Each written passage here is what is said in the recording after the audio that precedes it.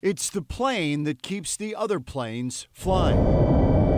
The KC-135 Stratotanker. Its twin is the old 707, but this one can carry 5 semi-tankers worth of fuel. We climbed on board for a ride. Before takeoff checklist is complete. Strapped in for takeoff. KC-135 heavy, runway 25 right. We roll down the runway.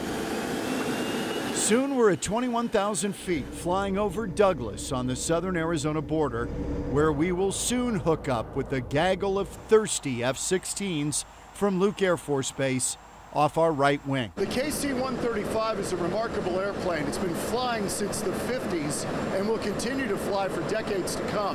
Think of it as a gas station in the sky, refueling everything that flies, keeping those planes in the air. And it takes a skilled team to keep this plane flying. It's just like an old car. You know, there's not a whole lot of 57 Chevys riding around on the road, you know. Some of these aircraft are older than my father is, and I love the fact that this aircraft's been flying since the Eisenhower era, so it's something I'm very proud to be working on. The result, a carefully choreographed sky dance. How many you got coming up with? There's 2 right now, and then they're going to have a third in about 15 minutes. As the F-16 approaches, the boom operator, lying on his stomach in the rear of the plane, extends the 27-foot boom.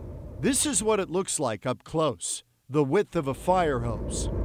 As the F-16 pilot gets to within 10 feet of the boom operator, with his head steadied on a chin rest, gingerly works the controls to make the connection. Conference contact. Loud and clear. Loud and clear as well. How you doing today? Pretty good. How you doing?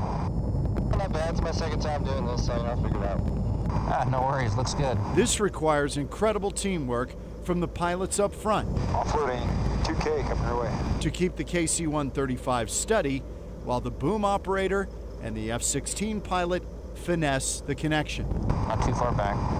Come down just a little bit. Right there.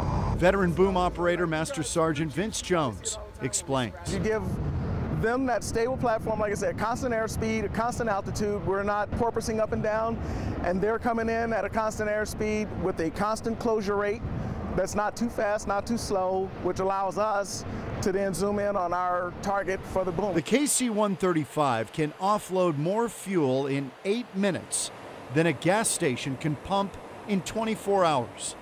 And it all happens as the pilot of the F-16 is a mere 20 feet below us.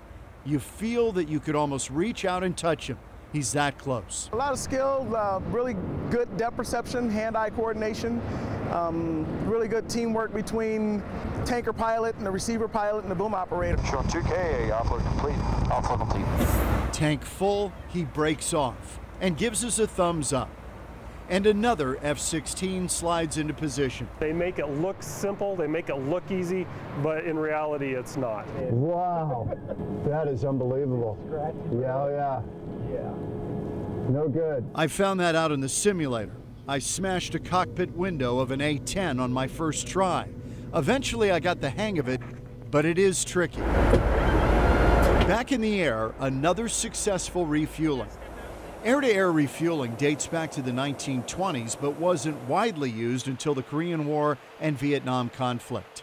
This technology allows our military planes to stay aloft as long as necessary to carry out the mission. Many of the fighters out there have a limited range, and our ability to aerial refuel turns these from a local force into a force that can be used internationally and worldwide. The 161st Refueling Wing quietly carrying out this vital mission every day, as it has now for more than 50 years.